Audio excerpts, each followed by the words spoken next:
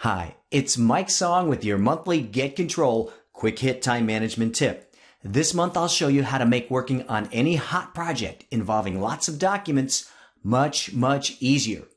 Open Windows Explorer and look in the upper left corner. You'll see an icon that says either Favorites if you're using Windows 7 or Quick Access in Windows 10. Click on that icon and you can see it opens up an area. I call it a zip zone to place shortcuts to any document folder or subfolder. If I'm working on, for example, Skype tips for our new Get Control Quick Hit video library, here's the folder. I click and drag that folder right to the Quick Access area for rapid access. And if I close and reopen Explorer, my shortcut is right there.